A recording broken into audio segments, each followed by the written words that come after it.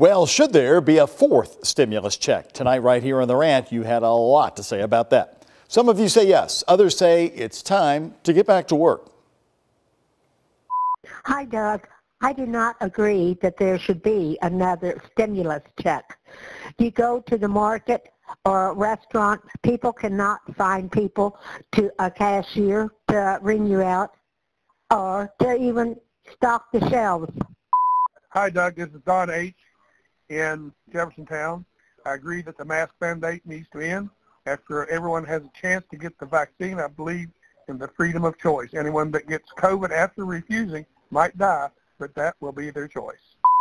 Yes, I think we should get another stimulus check, and I really think it should come out of Donald Trump's bank account.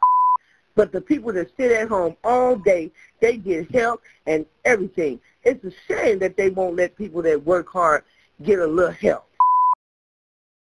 More rants here, all new tonight. Simon & Schuster tweeting today it would not be distributing LMPD Sergeant Jonathan Mattingly's book. May in Louisville says this is pure capitalism. They are making the decision about whether this man's story will help them or hurt them more from a financial standpoint.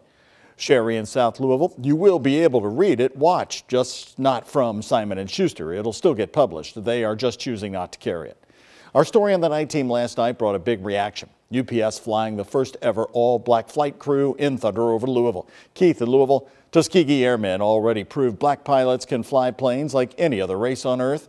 We also have had black generals, black president, and a current black vice president.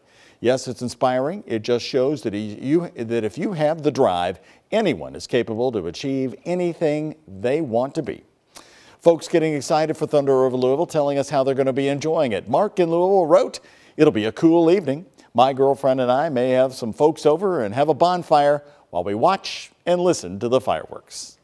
Well, thank you very much, Mark, and you'll see it right here all day long on WHAS 11. This comeback year is a TV-only event and only on here Channel 11. Our live coverage begins at 3 tomorrow afternoon.